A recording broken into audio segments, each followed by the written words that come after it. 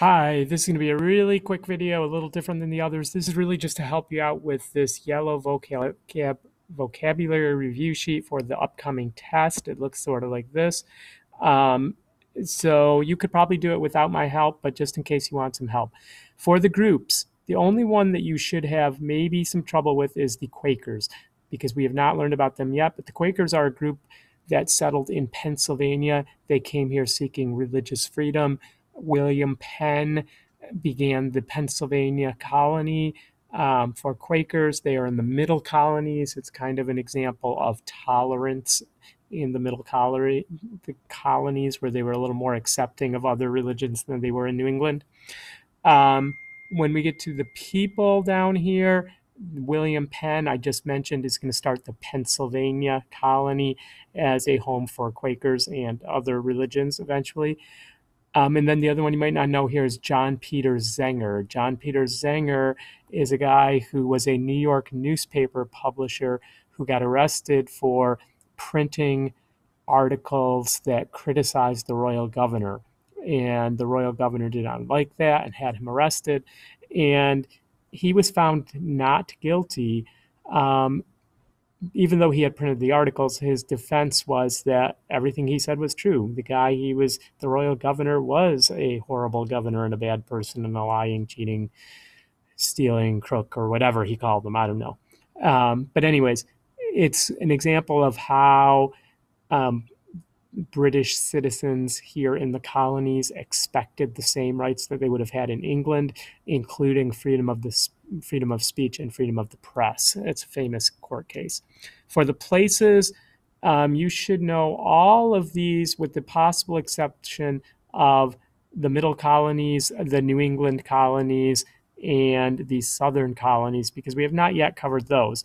But if you look at a map, it's kind of clear the New England ones are in New England, the northeast corner of the United States around Maine. The middle colonies will be in the middle, and the southern colonies will be down south. And they have different cultures. In New England, the colonies were very often founded for religious reasons. They had a short growing season in a rocky soil. Therefore, farming was not very profitable, so they didn't have big, huge farms. They lived close together in towns and villages and cities. They did all kinds of things to make money, including hunting, shipbuilding, whaling, fishing, um, small farms, other types of things. Whereas in the middle colonies, they have a mixed economy. They're called the breadbasket colonies in the middle colonies because they grow wheat and corn and oats and things like that, which they sell to the other colonies. They have some large cities and some rural areas. They're kind of a combination of the two, of the New England and Southern, and they're more tolerant than they are in New England of other religions. The Southern colonies, it's a slave economy down there, growing tobacco, indigo, and rice, which are cash crops. They have a small number of people called planters who own all the land, make all the money, control all the government. Most of the people are very poor, and there's a lot of people who are slaves because that's what their whole economy is going to be based on. Miscellaneous here. Cash crops, they're in the middle colonies. You can probably figure out what they mean. The Crusades were religious wars that opened up people's eyes to the rest of the world, kind of. Salem witch trials we have not learned about yet, but it's kind of, the name kind of says it all, so I'm not going to help you out with that one too much right now. These other ones you should know. Indentured servants are people who agree to work for a certain amount of time. Usually they would come over here, an owner would pay for their trip. Then they'd be almost like and being enslaved but it was only for a short period of time, like maybe 5 or 7 years, and then they were free. Um, Mercantilism, if you were not here for that, or if we didn't go over it in your class, we will, but it's basically the idea that colonies exist to make the mother country money, to make mother money. And England made laws that kind of enforced that policy. All right, the Columbian Exchange and the triangular trade. Know the difference between these two. A lot of people confuse them. You can read that box there, help you out. Jamestown and Plymouth. Make sure you know the difference between these two. People get them easily confused. This nice Venn diagram will help you distinguish between them. And then down here at the bottom, the ones that are neither Jamestown nor Plymouth.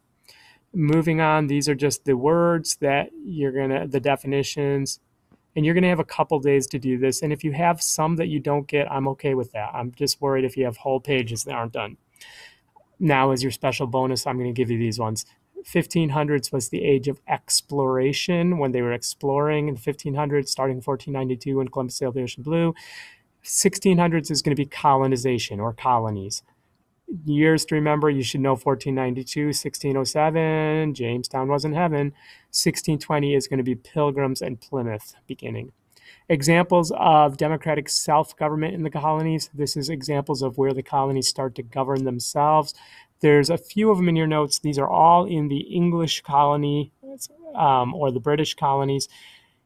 There's town meetings in New England. There's the Mayflower Compact. There's the House of Burgesses, the legislature down in Jamestown. Things that are easily confused, don't be easily confused. Learn the difference between them. All right, here, this is just pure fun, matching up which ones go which. A little hint: read the definition first on this side and try to find it over here. And also, each section is a separate start over again in each section, so you're not matching things across the lines here. All right, I think that is all. I'm going to just put one thing else up on the screen to help you out, and you can pause and look at it. That's not the one I wanted. Let me just go back here. And, oh, come on, where is it? I just had it open too. Oh, well, I guess you're not going to get that one, but I'll give it to you in class. So if you're missing a few, it's okay. All right, have a good day. That is all.